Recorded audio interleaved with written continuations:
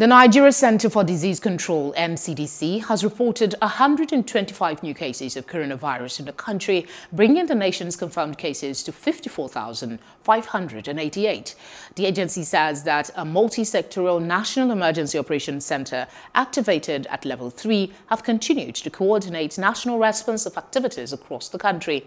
The health agency said that the number of persons who were treated and had recovered from the virus in the country were near 43,000. The NCDC said that the number of deaths from the virus increased by 21, raising the figure to 1,048.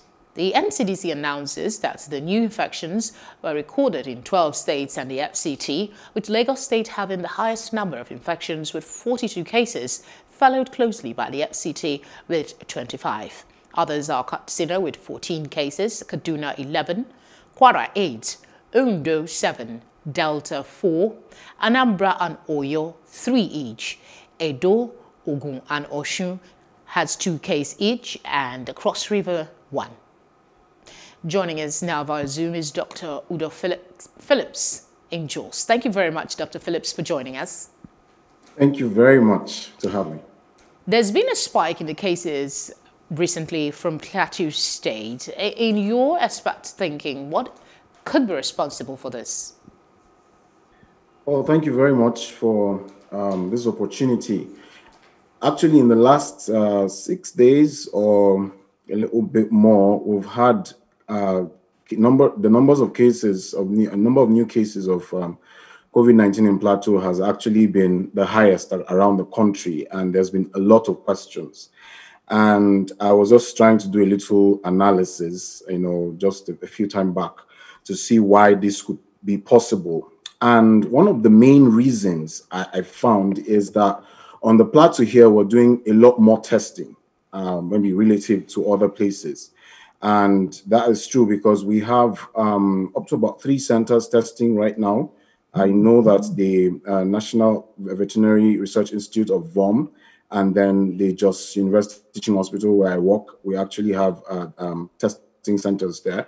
And then there's also a center of human virology in the Plateau State Specialist Hospital. And these centers are actively testing.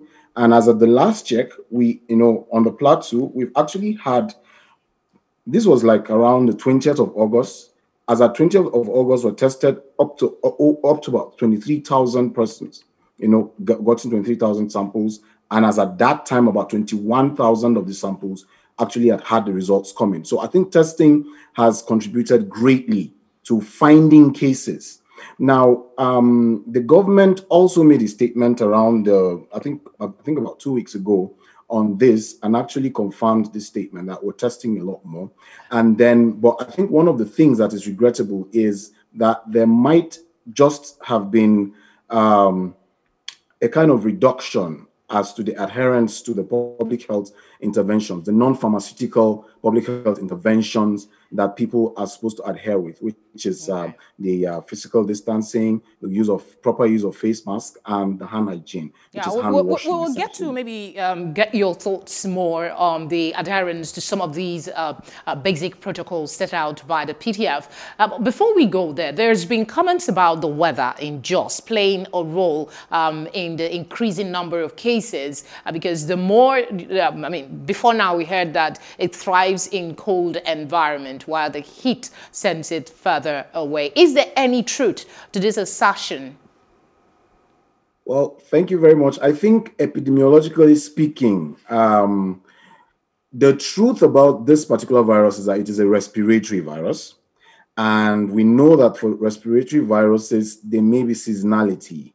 But I had to check some articles on some scientific papers that have just recently been published. And what is said is at times of higher humidity, that is where you have more water in the air, humidity like that. It's a little more difficult for the virus to be transmitted. The virus would like cold, dry seasons where the droplets, will travel further and, the communicability is actually higher. So yes, Jos is a little cold right now, but it's also raining. So I would not say that that is the main cause. For instance, if you look at the US and the cases we've had in the US, which are very, very much, the US is actually hot and, and humid as it is in the summer. So why is it that they've had a lot of cases, that they've had over the time? So I do not know if that is what is really driving the cases for Jos. Yes, Jos is cold, but it's also humid. So I think there's you also believe that increased testing plays a role here. Let's talk about some of the concerns you expressed about the lack of adequate adherence to some of the protocols set out for safety and containment of the virus. What concerns you the most about this for the people of Plateau State? I think that I've made observations that I think people have come to a phase of lethargy, with the whole COVID story. I think that there are some people who do not even believe that there's any COVID-19 currently. And you see that from their behavior. You go to places, open places like markets, like, social gatherings. You find people not using masks. You see, in public transport, people, have their faces uncovered, or people inappropriately putting their masks over the chin. I saw one person who put the mask over the forehead like that. And it's incredible that people do not believe this. Yes, there has been a lot of conspiracy theories, but I think people must know that COVID-19 is real. And I don't know if that has a lot to contribute on the plateau. I think that is that attitude maybe try to adhere to these measures. I think people are largely tired and they just want to get around their own business. As something needs to give, definitely, if we have to wipe this disease out completely. But what you were saying just brought to mind the attitude of some patients who have tested positive. They're not wanting to be admitted to isolation centers. What is responsible for this sort of behavior, which, I mean, a lot of persons would say could compound their situation? What's your stand on this? Well, I think, first of all, is the large amount of uncertainty around the whole disease. COVID-19 is new. No matter what you hear on the news and all of that, there's still a lot not known about the disease. So people are largely uncertain as to what it is, as to what the outcomes are. And then the whole idea of being isolated away from family, away from, the known spaces and places, in some isolation center, apparently has a lot to affect the minds of those who are being asked into isolation.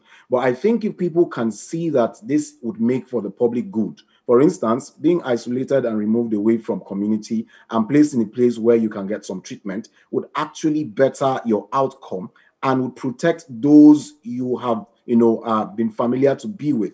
I think if people understand that, then there will be a lot of progress being made. So I think it's largely a misunderstanding. What does isolation really mean? Does it mean being away, being separated, being removed from, familiar places into what? So I think that has been a major problem for those patients, understandably so. Let's talk about this fresh strike called by the resident doctors. How do you think it will impact the treatment of COVID-19 patients in the state? Well, certainly the health workforce, the frontliners, like we've called them since the onset of COVID-19, play a very huge role in the treatment and management of patients with COVID-19.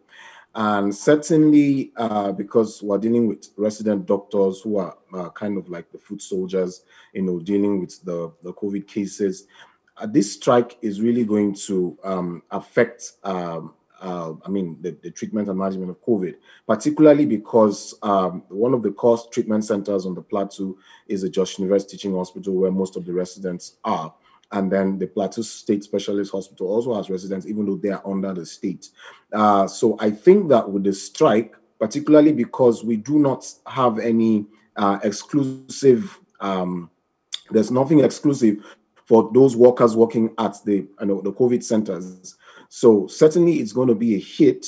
I'm sure other health workers in other in the other sectors, maybe the state and the private, would actually feel the brunt of that coming to them. But I think it's certainly going to contribute to these reoccurring concerns that, make the association to go on strike. Why do you think maybe the government is not playing to the agreement that has been reached?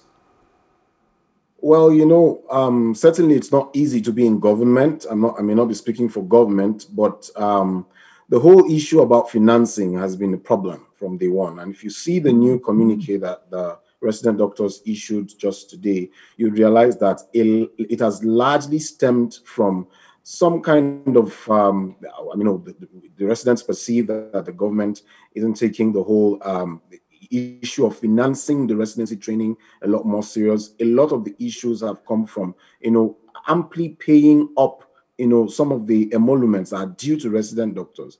These are doctors that have, worked and have fought, bearing the brunt of, this whole thing. And so to have a government that, seems not to be committed in just doing the barest minimum for things to work is actually the pain of the resident. And I think that that's largely where the issue is. I would like to take you on other issues, but we're pressed for time. Hopefully we'll have you again on the news. Thank you very much for your time. Thank you very much for having me.